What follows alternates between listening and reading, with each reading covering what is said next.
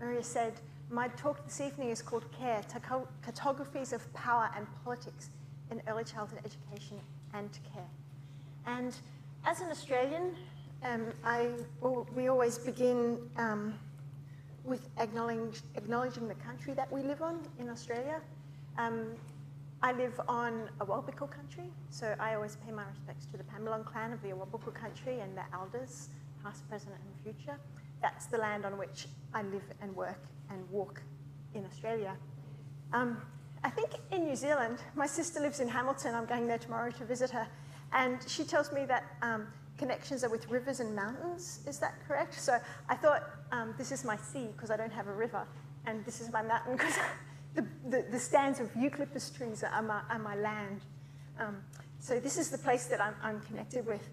And I found out very recently that my great-great-great-grandmother, who arrived in Sydney from England with her husband and her children in the 1840s, got on a donkey cart and went from Sydney up to a small town called Paterson, which is quite close to Newcastle. And the maps are white maps are a bit dodgy, but as far as I know and can tell, it's also a Awabakal country. So I have this my own little connection to sort through and work out there. I've only found that out quite recently. Sorry. So I've been wondering in this last week if we are actually having our own little Paris 1968 moment. You know, this moment that shook the world. Last week, my sister was in Paris and she took this photo from the top of the Eiffel Tower, the yellow vests burning a cafe on the Champs-Élysées. We have children striking from school and marching against their politicians because of not enough action against climate change. This is finally hitting the news now, but this came up on my Twitter feed. It's Cyclone Idai in Zimbabwe in a place called Chimanimani, which is on the border of Mozambique. And thousands of people, as it turns out, it's only just starting to come to light, have died in that cyclone. It's been incredibly destructive. And then, of course, the horror of last Friday here. And I thought I can't actually present here without acknowledging that and offering my solidarity and my sympathies. So, in the face of this, I mean, last weekend when I was working this, I actually had four different pictures. And I think this weekend I could probably find another 4. And so this 24-hour cycle of news and despair. So I think I've been wondering, actually, if we should, in the face of all of this pain, think about some optimistic thinkers. So people like, one of the people I lean on quite a bit is Rosie Braidotti, and she's an eternal optimist. She often describes herself as an eternal optimist. And I was inspired today by watching a conversation between Donna Haraway and Rosie Braidotti, where they talk about their long friendship, actually. They're friends, who knew? I didn't. Many years of friendship. And they talk with each other about what constitutes the possibility of going on. What constitutes the possibility of a feminist partial healing of this earth? Because we are always becoming with each other. We are sympoetic, making with, not auto-poetic, standalone, self-forming systems. Or as Rosie Braidotti puts it, we are in this together, but we are not one. And as Haraway puts it, in her inimitable style, we are entangled in tentacular knots. These are also ideas that scholars such as Akili Mbembe has been working with. And this is a quote from his address to the Holberg debate last year in Sweden. And he says, ours is a time of planetary entanglement. We are, more than ever before at any other time in human history, exposed to each other. So we are in this together, but we are not one. We are entangled in tentacular knots. We are exposed to each other. This entanglement, this exposure, is not one. It is not equal. The entanglements, for example, are entwined with exclusionary practices, with exclusionary capitalism and global markets. And we need to ask, whose human and non-human bodies count, and whose human and non-human lives matter. And to think with these questions, we need some, as Deleuze would call them, mobile concepts. So I just want to clarify just briefly what I mean tonight when I talk about cartography, and also what I mean about power. So cartographies, or nomadology, as Rosie Bredotti is talking about, power, these are some mobile thinking, some mobile thoughts. In November of 2016, at the Summer Institute of the Antipodes in Western Sydney University, I was really lucky. I was in the audience when Rosie Bredotti gave a keynote speech. It was amazing. If you ever want to hear a great philosopher speak, there she was. Anyway, drawing on Foucault, she asked her audience, what are we in the process of becoming? And she asked this as a way of thinking with and beyond histories of the present. So cartographies, as the word suggests, are mappings and genealogies that help us to understand the present as a combination of what we are seeking to be and the traces of what we are becoming. So Bredotti's use of cartographies as a form of genealogy are theoretically driven, politically sustained mappings of a present we assume is changing. They are a reading of the processes of power relations.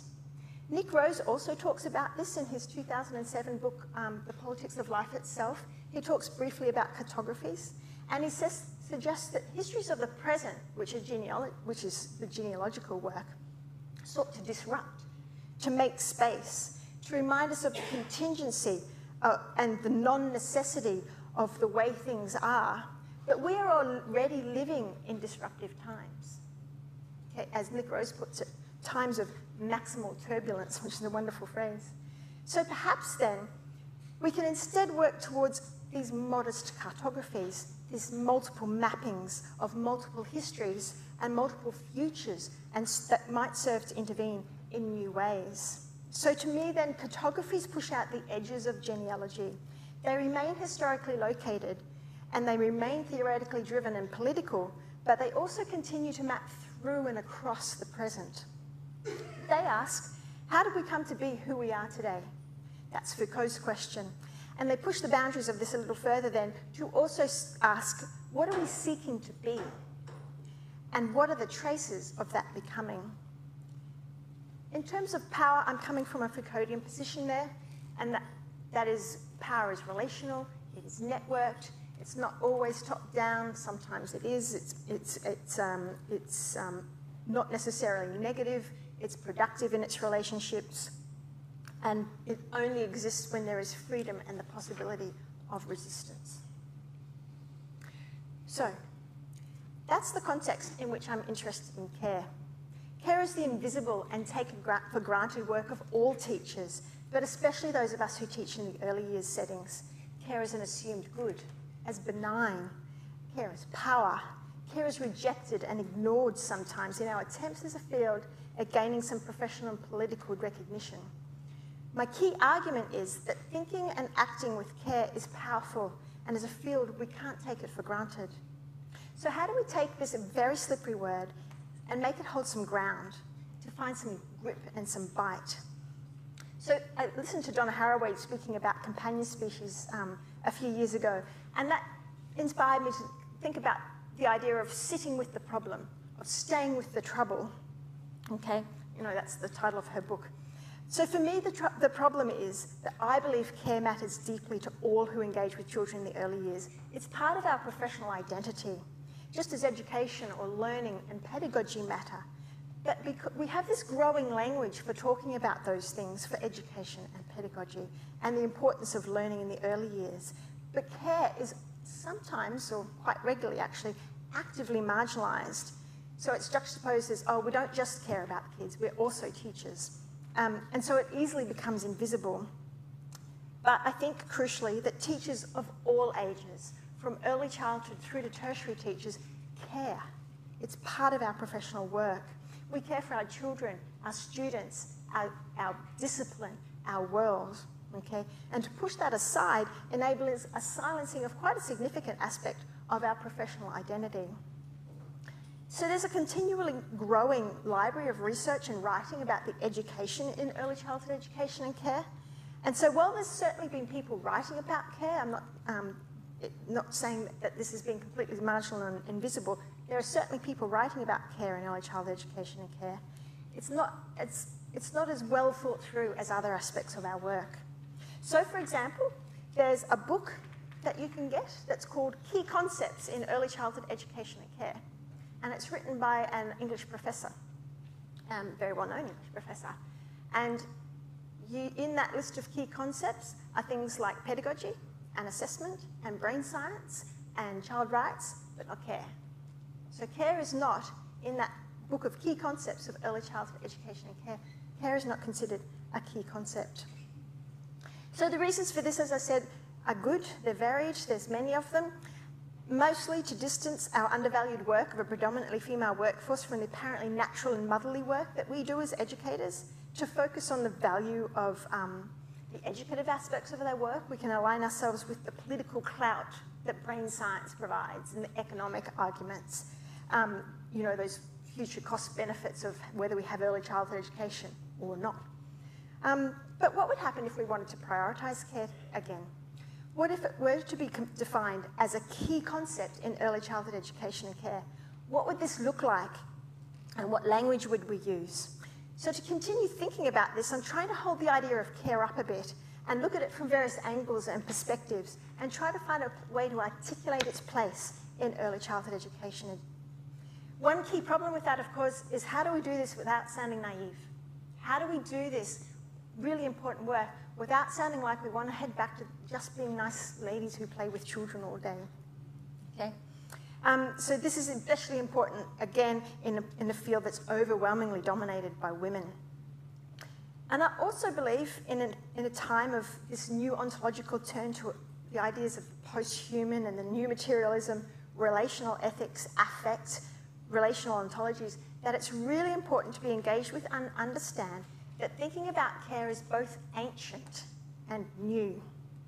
As Zoe Todd, who is a Canadian First Nations scholar, reminds, those of us like me who are non-Indigenous, who are white, Australian, she's a Canadian First Nations scholar, and she reminds of those of us working with these ideas that it is so important to think deeply, this is a quote, about how the ontological turn, with its breathless realizations that animals, the climate, water, atmospheres, and non-humans like ancestors and spirits are sentient and possess agency, that nature, culture, human and animal may not be so separate at all, after all. We have to think deeply about how it is that our use of those concepts might, in themselves, perpetuate the exploitation of Indigenous peoples.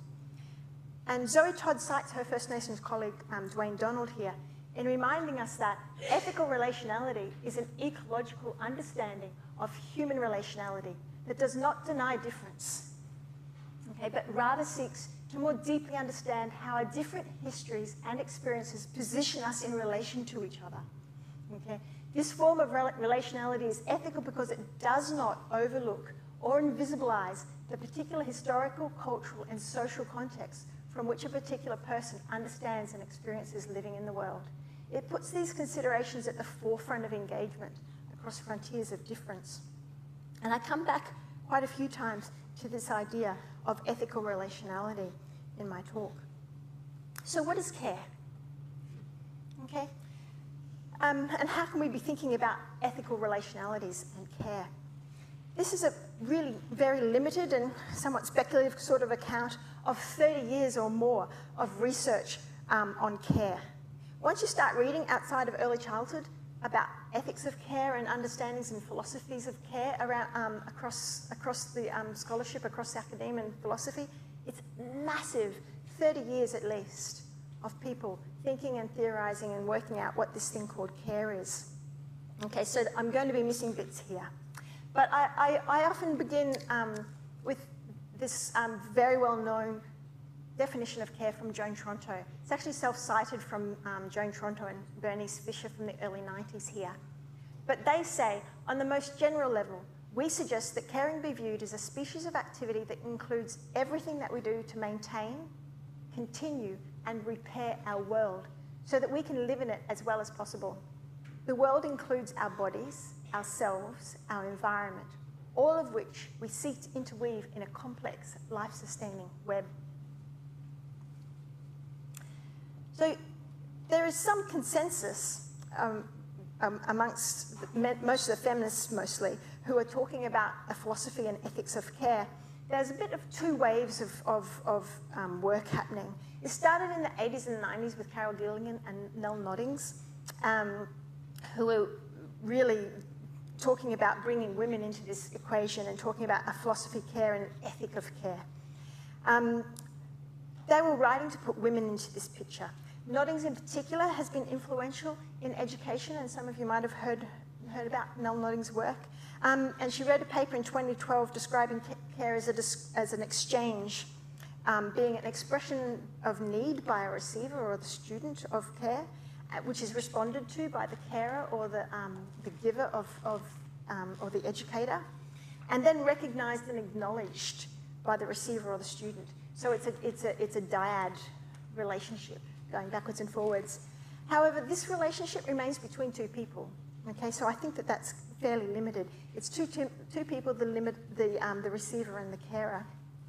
So as with Joan Tronto, Selma Sevenhuisen, Claire Cameron, Peter Moss, I think it's actually quite important to move away from Nell Noddings' ideal of care and that dyadic relationship, because I think that it's all too easily reduced to maternalism and that mother-child relationship that is so dominant in early childhood.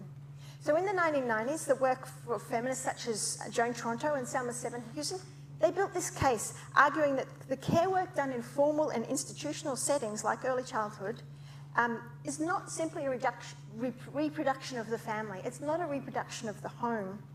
And we can't actually also even take for granted what's happening in homes.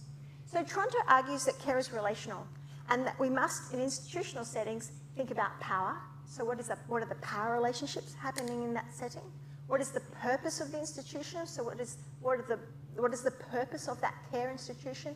And what are the particularities of that institution? Okay, so she's thinking about how human relationships are understood to be diverse and to be plural, and therefore very specific to a context. Selma Sevenhuisen makes her case for care to be understood as inherent in socio-political contexts and democratic citizenship. And her work encourages us to think of caring institutions as microcosms of our wider social and political contexts, suggesting that new vocabularies are necessary for understanding social engagement and relationships of care.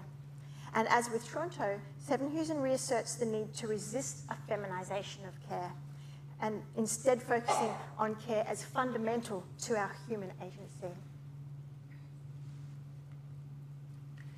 So more recently, with the work of Anne-Marie Moll and Maria Puig de la Bellacasa, an ongoing development of this care ethic can be seen. These authors move into a post-human theoretical space, exploring the idea of care as relational within the human and the more than human areas of technoscience in the case of Moll and nature cultures in the case of Puig de la Bellacasa. So for Moll, in her ethnography of diabetes clinics, care is in this tension, and it's a logic and it's a tinkering.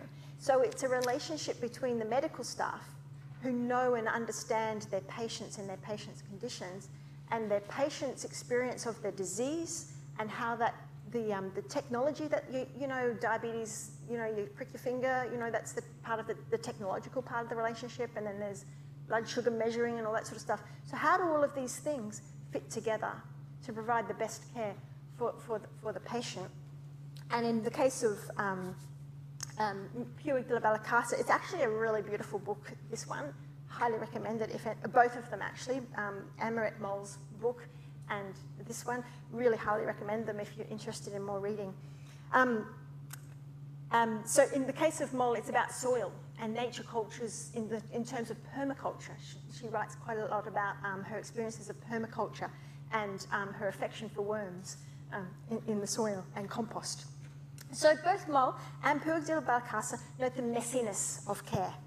Their research is within science, okay, but as Puig de la Bellacasa points out, care is unthinkable as something abstracted from its situatedness. It's a really important point. And to link back to the point in the previous slide from Dwayne Donald and by Zoe Todd, an ethically responsive care is situated. Okay, it's situated, it's messy, and it's located in histories. It's not a simple, straightforward process. So, looking at care from many angles and locations actually sends you off in all sorts of directions and possibilities. And this is by no means an exhaustive map of where I've been and the kinds of readings I've been doing and my travels along this landscape, but it's kind of an indication. So the uses of care zigzag all over the place, and it's a massive and complex field. And this is actually my nan's crochet in the background. And I kind of, I don't know, I just thought that this was a metaphor, right? Because to me, it's just like this zigzaggy mess because I can't crochet. But it's kind of this interweaving in the background there. So Vincent and Ball talk about care and class. So they did a wonderful study in the early 2000s about middle-class women looking for care for their children so that they could go back to work. So they talk about care and class. Nancy Fraser, she talks about a crisis in care. Sandra Acker has been talking about care for many, many, many years, since the mid-90s. Ari Huschchild talked about global care chains, the women, for example, in the Philippines, who might leave their own families at home, travel to places like Hong Kong and Saudi Arabia to care for other women's children, wealthier women's children. Nurturing care is a new document from UNICEF. A pedagogy of care with Jean Rockel. Also Carmen Daly here in Auckland has written about care. Care work, matters of care, that's the Puigdilla Balakasa book. Logic of care. Market in love, which I think is a really neat phrase. That's Carol Vincent's phrase. This peculiar market of love we have. Lisa Goldstein, Teaching with Love, Professional Love, Critically Reflective Emotional Professionals, Landscapes of Care is Geography. So we've been travelling all over the place. Right. So I'm actually breaking a rule tonight. Usually when I give a presentation, I have 3 key points. I talk about them and I get out of there. But tonight I'm kind of doing a bit more of a meandering sort of picking things up and putting them down again sort of thing. So I'm kind of sticking with my crochet metaphor. I'm going to pick up some threads and then kind of just put them down again. And I know how I think they all thread together. But I wanted to leave some spaces open for you to be thinking about how you see them threading together. Okay, so yet another firefighter story. So I don't know if any of you remember, but about 10 years ago, actually it was the 10-year anniversary this year in January, in 2009, there were the Black Friday fires in Victoria. Many, many, I think about 170 people were killed in those fires. And it was incredibly distressing, of course. And the firefighters came across this koala and she was trying to run away from them, but she couldn't because her paws were all hurt. Okay, so she couldn't move. And as someone took a photo of this firefighter giving her a drink, okay, and she's holding his hand there. He's putting his arm on her hand. And it's beautiful. It's such a beautiful photo, and it became very famous in Australia, and actually there's a sculpture of that image, and it was widely used for fundraising and all sorts of things. And that's the first story. The second story is, of course, for the second photo there, we've got some doozies. A couple of years ago in Australia, a Conservative senator described early childhood educators as, you know, all they do is wipe snotty noses and make sure the kids don't kill each other. And, you know, imagine the reaction in the field to that one. It was swift and it was articulate, okay? And there is now a campaign again for better pay, for better conditions, for equal pay, for, you know, all of those things that we know about. But my question then, of course, is whose care counts? And I'm talking to a university audience, so I'm pretty sure that it's obvious that my point is that it's male care that takes strength, right? Not female care, as far as these go, these stories go. So whose caring counts and whose caring has a value? Okay, what is it about firefighters, and I'm sure we could tell you, but it may not make the recording, that enable us to laud their care, okay, in this way? Why is it that their care is so worthy and so special, so strong, but the everyday care provided by women all over the world is just assumed? It's just wiping snotty noses, just making sure the kids don't kill each other. Firefighters in Australia can exchange their labour for far more than early childhood educators. The entry-level firefighting pay level is 10,000 Australian dollars more than an entry-level early childhood educator salary. Okay, so there's clearly some gendered histories here, and there's definitely a story to be told there. Okay, so that's my first little thread. Here's another one. Okay, across many of the writers exploring an ethic of care is this theme of power and care, and this idea of power being messy and specific, and lots of challenges to the idea of a connection with feminine ideal of good care. So there's this perceived connection between care and good is also contested. Care being discussed as ranging from positive to negative, oppressive, sometimes stressful, okay? Moll, for example, asks us, and this is a quote, to disentangle care from an all too immediate association with kindness, dedication, and generosity. Furthermore, care can illuminate relationships of power and privilege. For example, considering who undertakes routine care work, who can afford someone else to pay someone else to do this work, and the level of non- and/or underpayment of this work highlights the way in which paid and unpaid care work is devalued and often precarious, while also being gendered and classed and raced. Selma Sevenhuisen asserts here that people with power are more often in a position to receive or demand care than to provide it. And conversely, people with less social power often find themselves on that underside of care. That is in situations in which they provide care without much power over the condition and the means, and often in positions of invisibility and voicelessness. So engaging with the power of care and the privilege of care also then can help us start to think about the marginalisation of these non-dominant conceptualisations of care. When the power and privilege and politics of care is opened up, it might become more possible to take care with care. And going back to Donald, to being ethically reciprocal. Okay, here's another thread. So neoliberal markets commodify all aspects of our lives. It's very, very, very difficult to get off-grid in a real way. Markets require competition. Markets require scarcity. That's how they work. They are built on a citizen who is an individual, autonomous, rational, and can I just say clean, not messy, not requiring care because that's already been done in the background by a woman. Okay, so our capitalist neoliberal market economies and societies are built on consumption and creating more and more things to consume, which is also requiring more and more people to do the consuming. And whose body gets to consume and whose body gets to be disposal is a whole nother thread, which I won't talk about tonight. So in this environment of scarcity and competition, the idea of care can become commodified. Children become precious assets. Okay. And profits and dividends are the priority. In Australia, for-profit early childhood settings are dominant. I'm not sure in the New Zealand context, but making a profit from caring for kids is how the field functions. In the UK context, Carol Vincent has called this a peculiar market in love, which is a really nice phrasing, I think. So trying to untangle this peculiar market in love raises the complexities of our relationships and our affects. We are all entangled in this together. We create these conditions. As Haraway said, we are sympoetic making with, okay? We are tentacular. We are part of this relationship. As Rosie Braidotti expresses it, we are in this together, but we are not one. And we can ask whose children get to become these precious assets and whose children don't. Okay, another thread. So as I've stayed with troubling this word care, I've been struck by how often this simple word, this easily assumed, used without much care or thought, can be deeply opaque, actually, and obscure.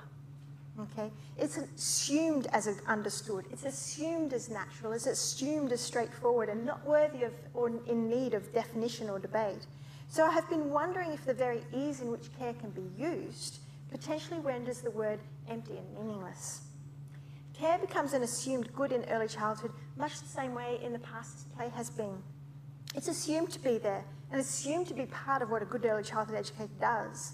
But I really want to argue that it's dangerous to assume that we know these words, these portmanteau words that have so many little pockets and spaces for meanings to hide within.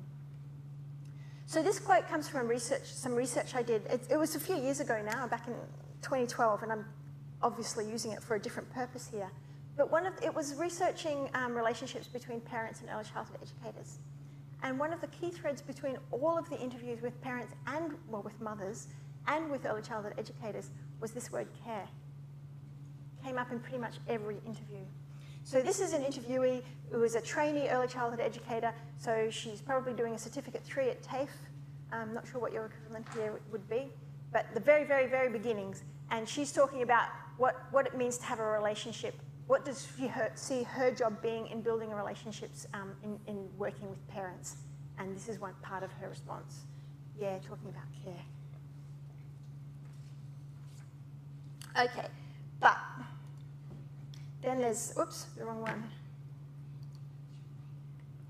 In the same set of interviews, this one happened.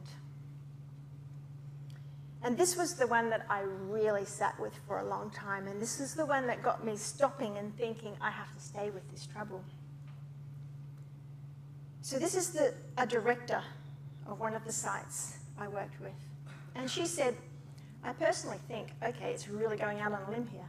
Some of these children are in care too long. The parent who knocks off work at 3 o'clock and doesn't pick up their child until 5:45, we're actually starting to get a bit tougher on it. And we did do a lot of talking about it before it was decided. Same staff as the person in the previous slide doing that talking.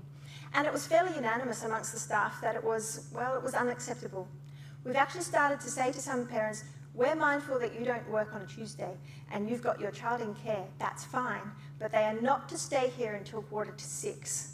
We want them picked up at 4:30. And we can do it now, I suppose, because we're full. We can be a little harder about it. So I did stay with this quote for a very long time. And tonight, I just want to say that the director's position of power as a leader here and provider of a service in what is a scarce and competitive and peculiar market in love enables her to make this judgment and to enact that judgment about being a little bit harder about it. The child is judged to be in an early childhood setting for too long, and this judgment functions to position the early childhood educator and her colleagues, including the trainee on the previous slide, as more caring than the mother. And this is then juxtaposed with the poor care and a deficit of care provided by the mother, because we are definitely talking about a mother here. The implication is that the mother doesn't care enough. She's lazy. She's not providing adequate or appropriate care, even perhaps that she doesn't want to provide that care. And this is framed within the rhetoric of paid work as the only excuse for having a child in an early childhood setting, which is actually a reflection of the dominant debate in Australia. And this is one illustration, I think, of this paradoxical way in which care can be thought about in early childhood. You know, do you remember Dr. Doolittle's Push Me Pull You? You know, the llama with two heads, right? That this statement of care for a child can be manipulated in this way as a front for judging and controlling the parent's behaviour, pushing and pulling in different ways. And it always stuns me when early childhood educators take this stance, when they feel righteous about children as if they're the most important arbiters of that child's life, when the reality is they are not the ones that are up at 2 a.m. making decisions about going to emergency with an ill child. Once the child goes to school, it's very temporal. They're gone, right? So they're important in a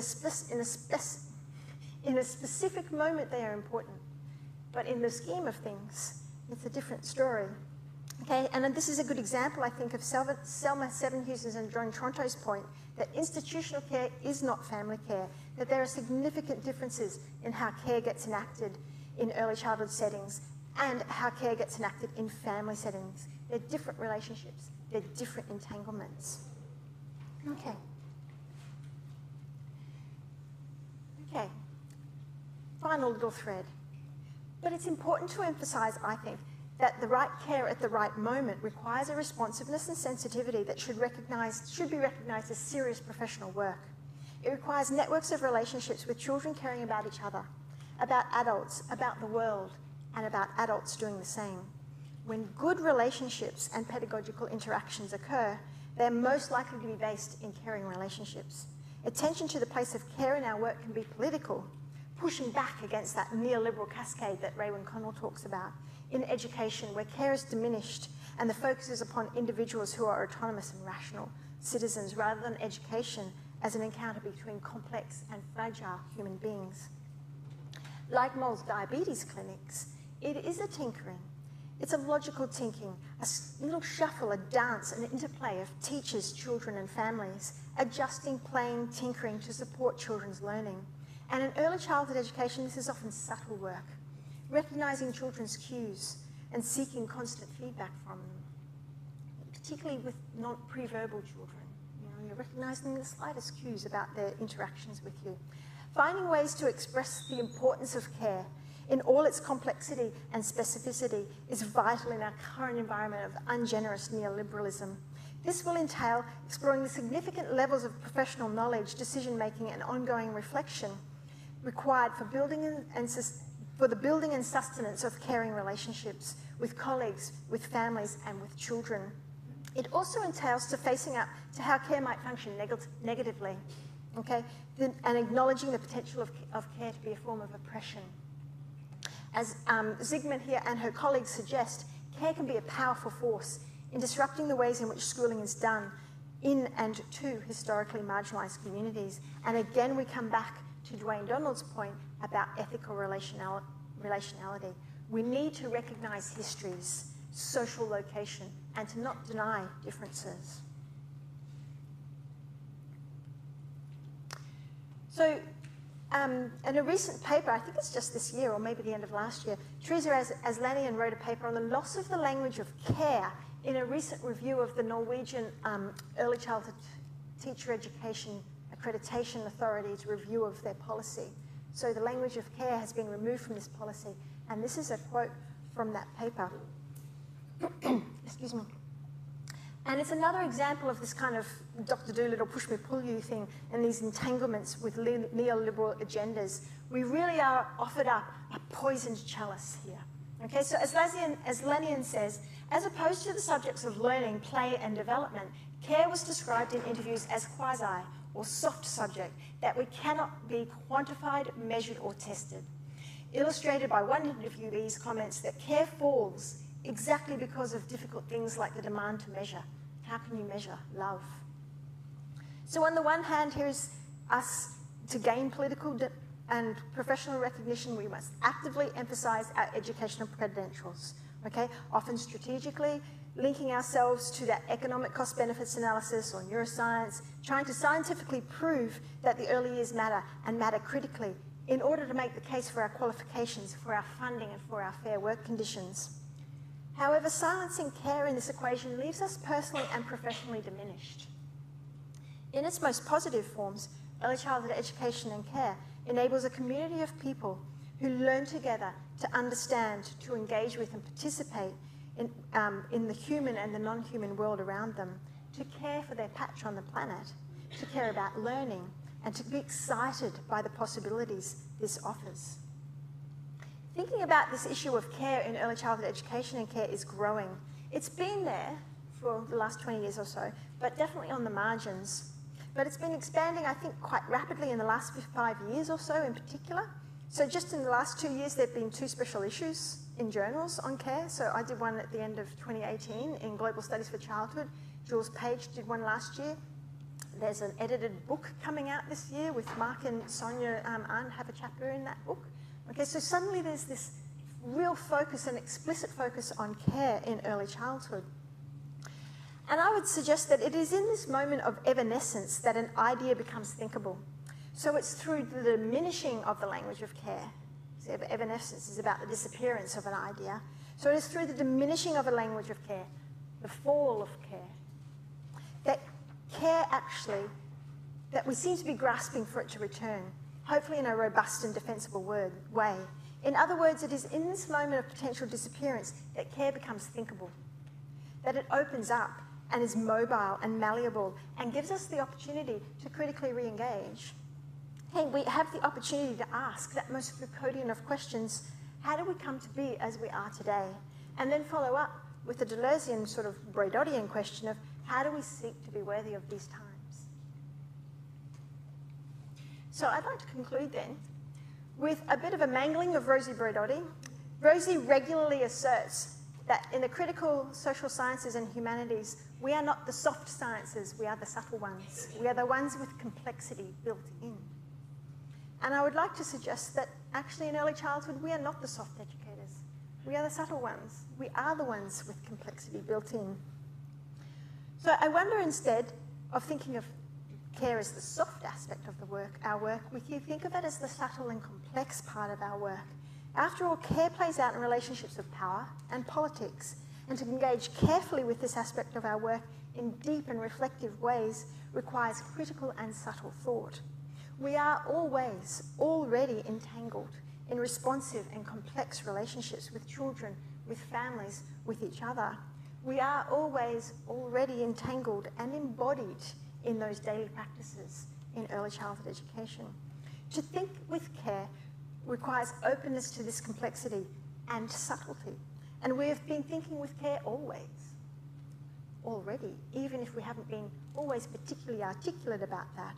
So to practice in early childhood requires us to think about how to be worthy of this world. And returning to the very beginning of my talk, we must think about how we are in this together, but we are not one, of how we are dependent on each other in entangled and tentacular knots, that we are, more than ever before, at any other time in human history, exposed to one another. Because care matters, care takes strength, care is about power, and care is political. It is gendered, it's classed, it's raced, it's all of these things that can be oppressive. But if we are to live well in the world, then responsive, thoughtful, and ethically engaged care is absolutely necessary. An understanding of care that is a form of ethical relationality, to return to Dwayne Donald's quote from the beginning, that is located and specific within histories and social contexts, that recognises difference rather than denying them, that is a care that encompasses our shared and fragile humanity. And for me, this is how we become worthy of our times and worthy of our world. Thank you.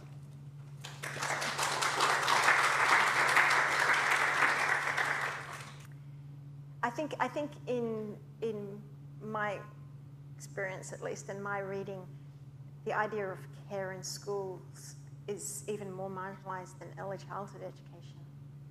You know, and I wouldn't necessarily use the word privilege there. I'd sort of maybe talk more about things that teachers do that are silenced or invisible rather than privilege. Yeah, because I think teachers do that work.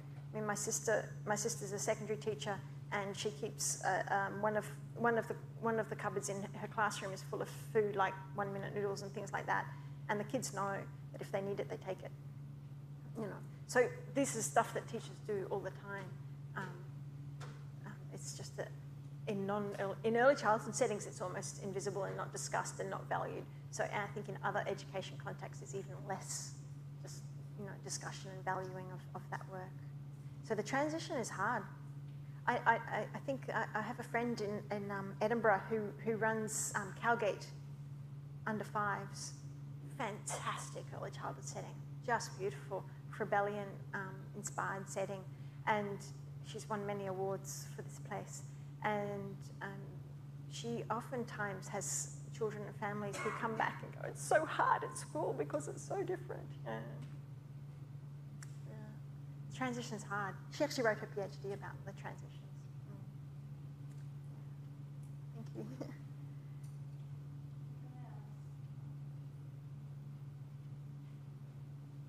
Andrew. I think, to me, the possibility of measuring care is something to resist. But I don't think we've done it necessarily that successfully.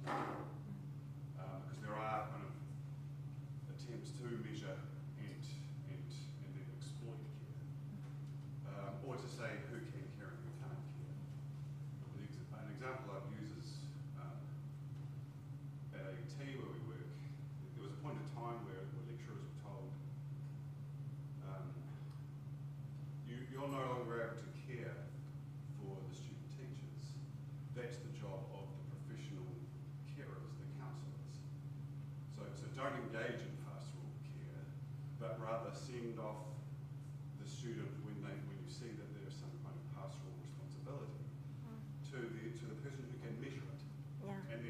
outcome.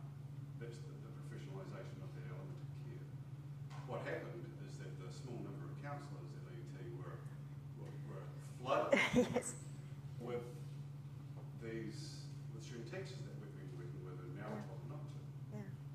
So then they said, oh, well, in that case, we need to work out what counts as real moments of care required by us as professionals and the not so real ones, or the not so important ones, which they then turned back to our allied staff, our receptionists, and said, well, you can deal with those. And all of that, I think, comes around the idea of there's some people that are more able to measure those kind of, and recognise what's important and what's not important in care. So the key thing, I think, for me, from your work is not to suggest ever that care can be measured in those ways. No. Because this is the absurdity that you end up with. Yes, yes. Or you end up like in Norway with Teresa Icelandians, where it just isn't made more and more invisible because it can't be measured. Yeah. I think the idea of trying to measure it is an absolute nonsense. We can't go there at all. Right. But I think we do have to find a vocabulary for it, and I think that there's genuinely a space there, and there's genuinely a moment where we actually are talking to each other about this idea of care, and how do we find a good language for understanding what it is we do that's care and caring, and why it's important, which is different to measuring it. Following one of your earlier thoughts where you were talking about Deleuze's notion of keeping these concepts mobile. Yes. I could, and we're thinking now about care. Imagine in a staff room, teacher-only day back, people trying to work out what they believe their beliefs are as a centre, producing the statement that becomes the brand and everything else, although they would never say that. But care gets left out. Mm-hmm. So in that space, someone fights for care. Good friend of Jean Rockles, maybe. And in the end, it actually becomes quite an emotional Yes. thing, where people realise that the person's not just trouble stirring, whatever, something like that. But I think, going with Deleuze a little further, there's also a very big danger of too much clarity. Yeah. So, in the tentacular knots, Such a great word, isn't it? and all of the other entanglements, I'm thinking care has to be kept mobile. Yeah, I think it's too simple to perhaps just think we're fighting the maternalistic diet, the sort of we're all nice ladies, Yes, just care. myself and a few others, etc. That's actually too easy Yeah. as the space in which you stand on care.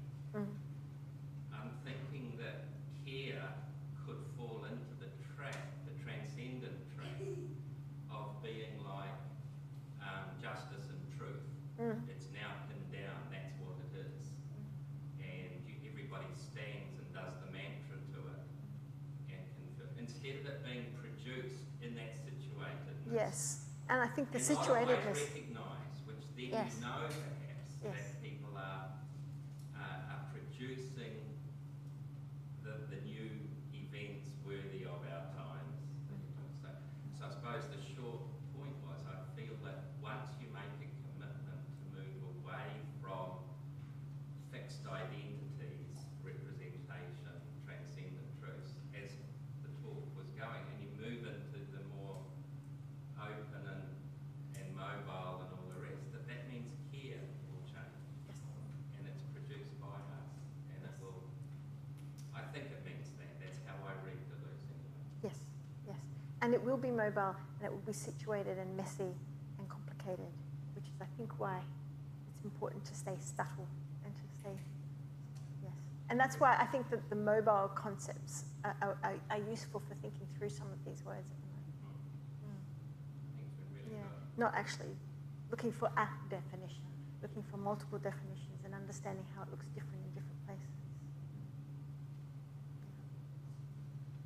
Thank you. I just wanted to follow on from there. Thank you for your talk. Thank you. I think talking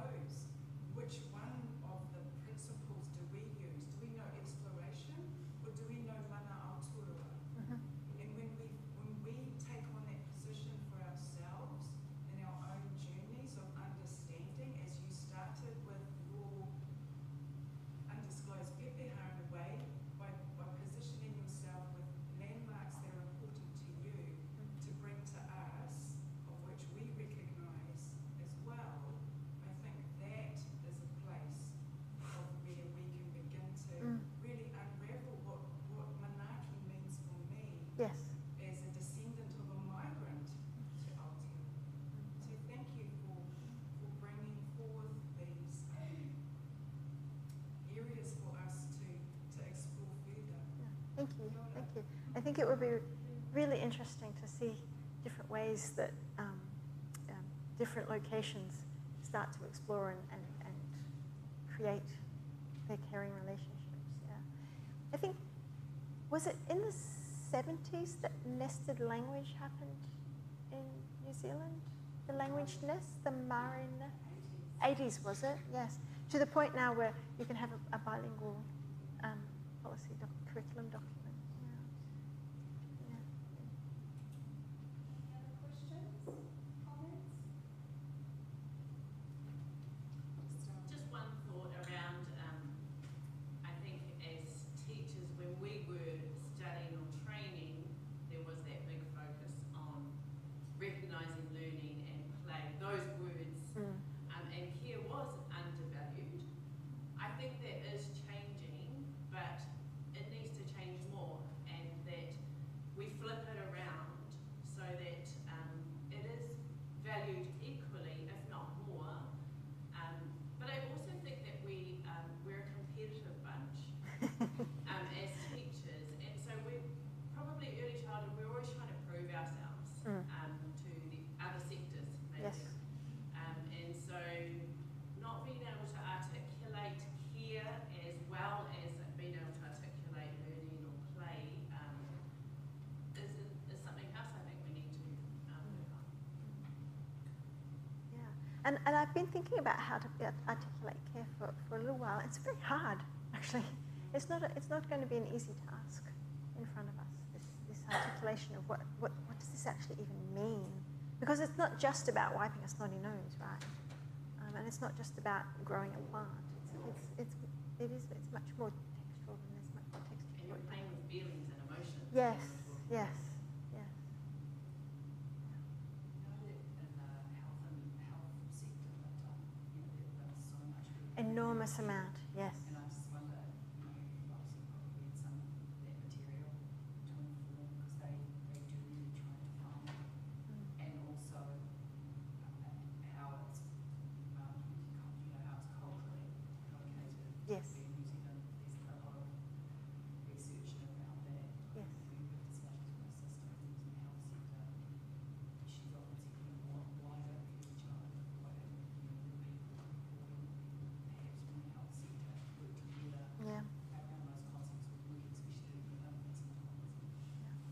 It's an interesting idea. Yeah, and I noticed that when I first started reading around care, that there's so much in health and nursing. Yeah. There's just so much written about care and the work of care in the everyday practices of nurses and medical staff. But then that's kind of interesting from a gender point of view as well, isn't it? Yes. Like why are they, nurses are predominantly female.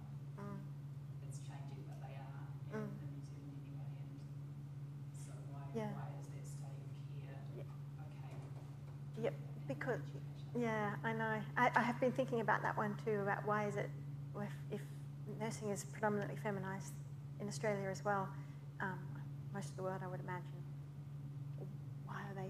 why are they talking about care and able to prioritise care in the way that they do? And I was wondering also if it's linked to aged care and the fact that they talk about adults. And maybe there's a generational issue as well. I don't know, an issue of a valuing of adults over children. I haven't really thought that one through carefully yet, but I was wondering that because in Australia at the moment there's a Royal Commission into aged care. So there's government investigation into aged care because of all sorts of awful things that have been coming to light in aged care. But there's never been any suggestion that there should be a Royal Commission into early childhood education. And there's some pretty horrendous things that happen that get reported after professional experiences and stuff. I was wondering if there's the gendered aspect to that. I think that might also be a generational aspect. Maybe. I don't know. Just thinking it through. Capture of care where, as a registered nurse, you might have all your opportunities to bathe the 80-year-old Kui Nana who's fearful of, because you're the only one who's allowed to give pills, and we're going to fill your day up dispensing pills and writing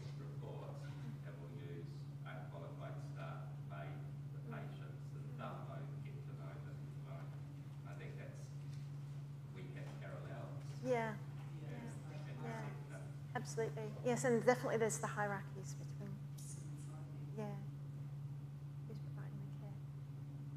Okay, I think I'm going to just start to close now. I just wrote down 2 key points that I got out of your talk that perhaps you can think about as you move away from here. But one of the points is that care is fundamental to our lives, but as a concept, it's not always used with care or with careful thinking. That's what I learned from you. Another point that I wrote down was that care is complex, multifaceted, and highly contested, but we need to care about it in order to critically engage with it. And I think what Joanne has done today is profit ideas that could make a whole dictionary of care. But you've certainly challenged us to think about care in many different ways, through different lenses, and with different experiences in mind, both personal and in relation to others. So thank you for that. It was refueling for me anyway. Yeah. Awesome. Thank Please you. join me in Thank you. thanking. Thanks. Thank you.